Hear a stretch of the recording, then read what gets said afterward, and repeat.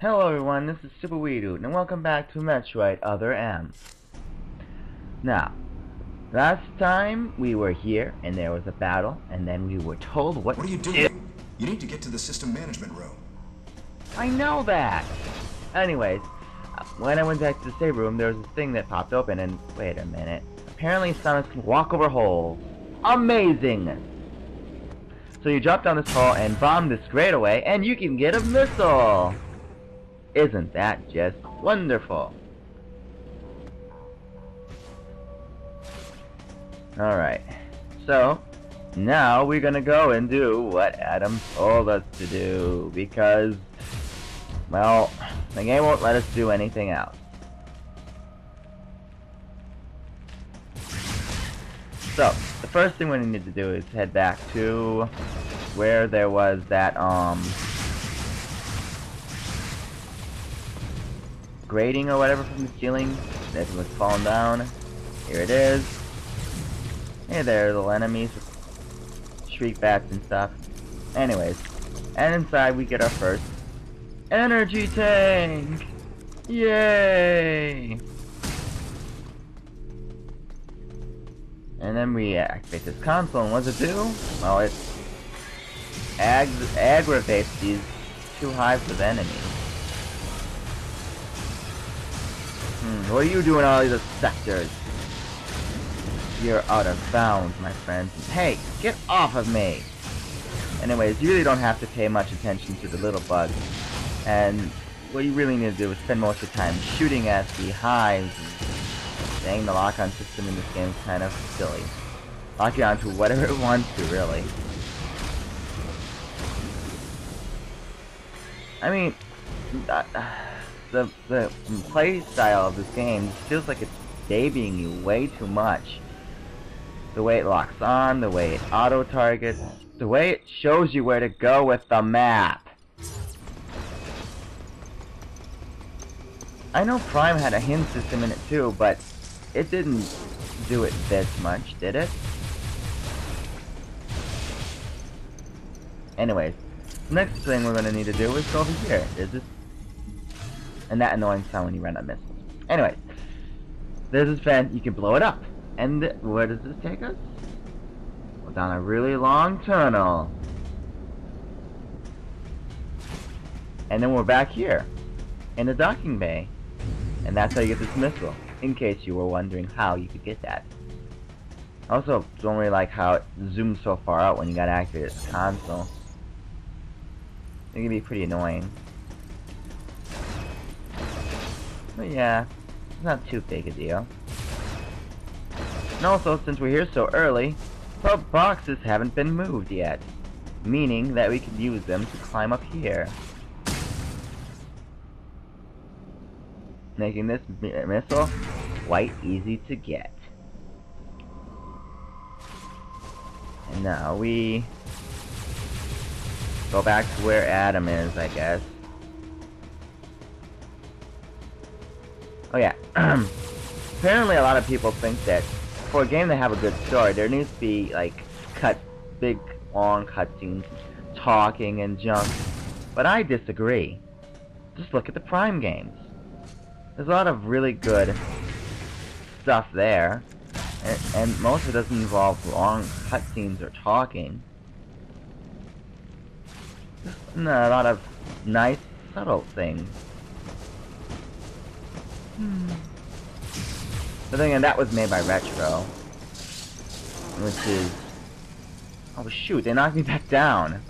Anyway, that was made by Retro, which apparently is based here in the United States. And when asked, when talked about the game, before it was released, one of the guys was like, he didn't have much experience with 3D or something like that. So I guess that can be kind of attributed to this. Anyways, dang enemy. I'm gonna ignore you anyways, because you're just a pitiful enemy.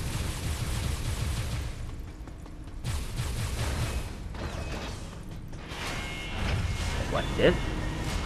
It's shenanigan time!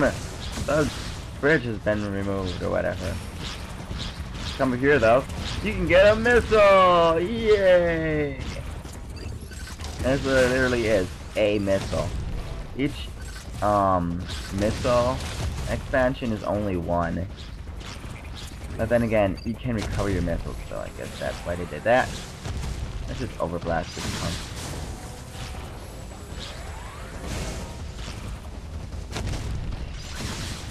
And there we go. All those nasty hoppers have been dealt with.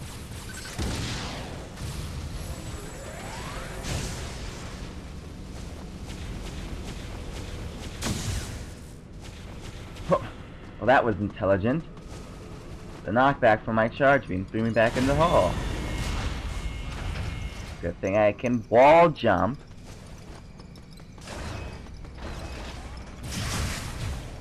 Let's take the elevator. Oh, you kind of actually have to. Wait, I wasn't in it?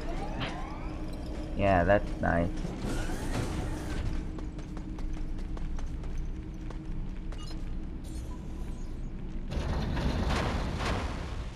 And this straightens those platforms that were at an angle.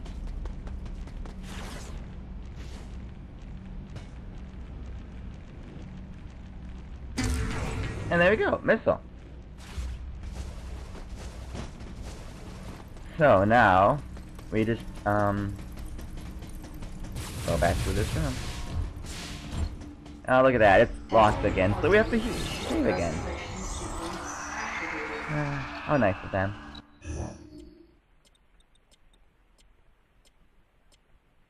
I think maybe they did that on purpose to make it a little harder on less players. I don't know. I don't see any other reason why they would force you to save. Go through the hatch on your right and head towards Sector 1. Lyle went ahead to secure a route to a facility of interest. I'll leave you to survey Sector 1. Huh. I get to survey Sector 1? Oh boy! Sector 1 is fun, right? Right? I'm trying to remember what Sector 1 is. It's SRX. Yeah, that's it. The SR-388 system. Oh, wait a minute. Wait a minute. That's another game. This is just the jungle one.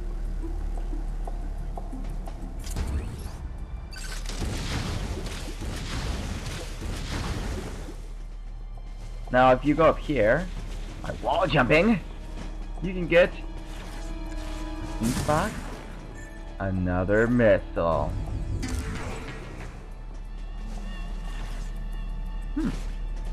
That's nifty. Hey, look, another elevator. Hey, look, another missile. Oh, yeah, they put them all over the place.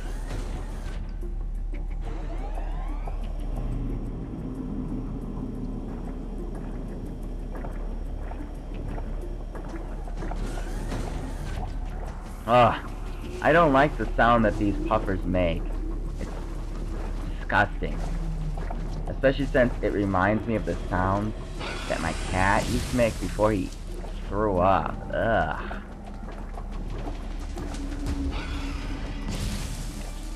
Disgusting. Stupid puffers.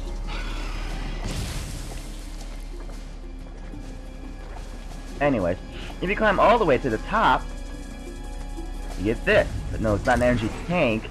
It's an energy part. Yes. They thought that this game needed, I don't know, a reference to Zelda? Collect 4, you get a whole one.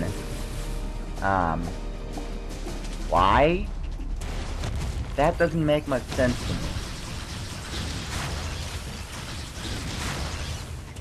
It's just, I guess, them trying to put in more items without having to give you a lot.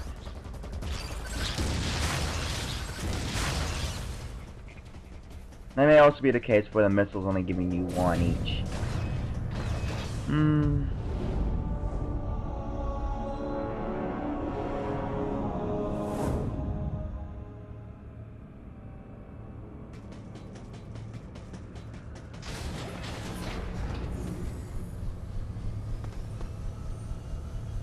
This elevator is bound for Sector 1. Yay! 3. Warning is now in effect in Sector 1. Please What's avoid wrong? traveling alone and remain armed. Stay alert to your surroundings at all times. Okay. Remain armed. Don't worry. I got an arm cannon right here.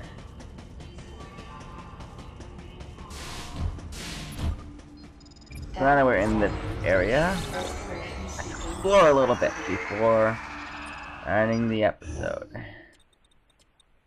So once again, we're going to be shown a bit of the map. And it's going to say you have to go here. And I wish I could turn that off.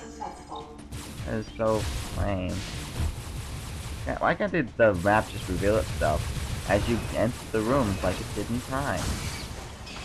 I don't see why it shouldn't.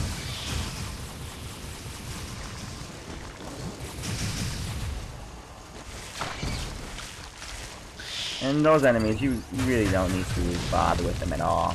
You can ignore most of the stuff in this sector. What's this? Locked door? Uh-oh. Something's after us. What could it be? Could it possibly be a simple enemy? See? Simple. All you have to do is hit it with one missile, and then just run up to it, and you automatically defeat it. Wow. That was just great.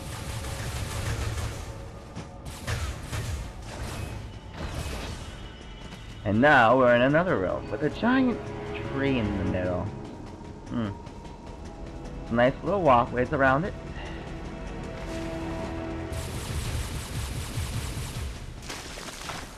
Now, these plant enemies here are kind of dumb. You can't shoot them unless they move first. I don't really understand that. I mean, even after encountering the first one, it still works like that for the second one and third one and so on that you see. It's like someone never learned. Those are enemies. You can shoot them. You should shoot them. Well, that's all for this time, considering as I don't think I can make it the next part, which is show me on the map. Way over there. So, see you next time, everybody.